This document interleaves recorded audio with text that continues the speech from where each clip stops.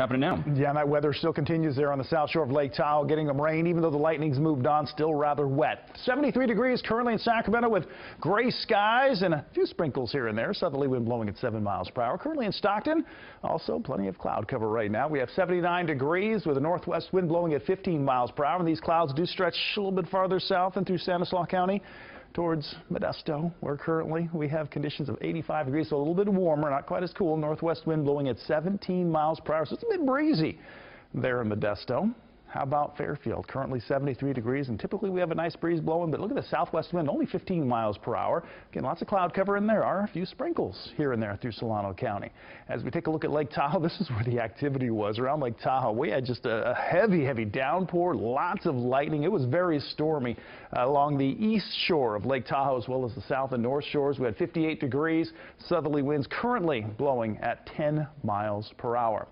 So what's going on with our conditions? Well, taking a look at Doppler, you can see we still have a few lightning strikes up and through Lassen County, also in through Nevada. Mainly just rain now in through our forecast area with a few smatterings of drops in through Sacramento County as well as Yolo County, Solano County, getting just some very light rain. This is not going to be, I don't expect to have much of any measurable rainfall from it, but yeah, you're going to be out and about. You may get a little bit of that rain. I don't think it's going to make the roads all that slick, but Cameron Park starting to get some of the rain, the leading edge as it spills down from those thunderstorms in the Sierra. We're also seeing that through Placerville and Pollock Pines. You can see where it's been a little bit heavier near Truckee. That's starting to ease up a bit.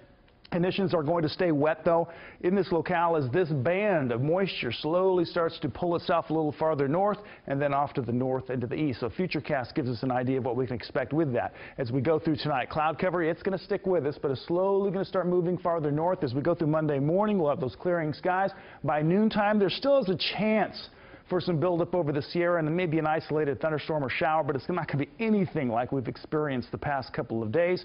Expect to have more thunderstorms popping up there for your Tuesday. Beyond that, looking much drier and much warmer as we head past Wednesday, especially into Thursday and Friday. Temperatures, not too bad. Mid to upper 70s through Truckee and Lake Tahoe, 79 degrees in Pollock Pines, Quincy 84 degrees, 82 in Grass Valley, 86 in Auburn, 87 degrees in Jackson, with cloud cover on the decrease. We'll see some sunshine through San Francisco, 79 in Concord, 81 degrees in Fairfield, but we will have some early morning cloud cover, but that should decrease through the day. 88 in Stockton, 89 in Manteca, and temperature staying in the 80s through Sacramento as well as Folsom and Woodland, but 91 degrees in Marysville.